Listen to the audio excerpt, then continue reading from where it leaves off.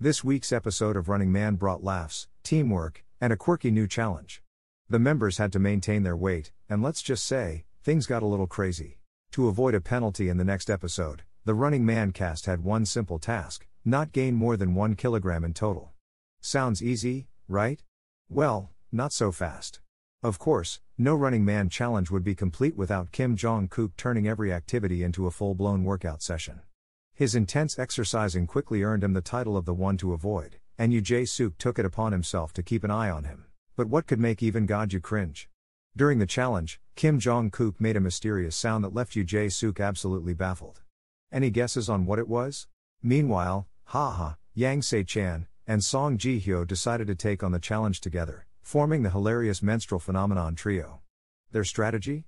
Climb the steep stairs to lose weight while making some interesting noises. And Yang Se-chan were determined to protect Song Ji-hyo's image as an actress. How? By screaming their lungs out to cover for her during the workout. Their loyalty and camaraderie made for some of the funniest moments of the episode. After a grueling climb filled with groans, laughter, and teamwork, the trio finally made it to the top. But did their efforts help the team avoid the penalty? You'll have to watch the episode to find out. From unexpected sounds to hilarious teamwork, this episode of Running Man was packed with laughter and surprises.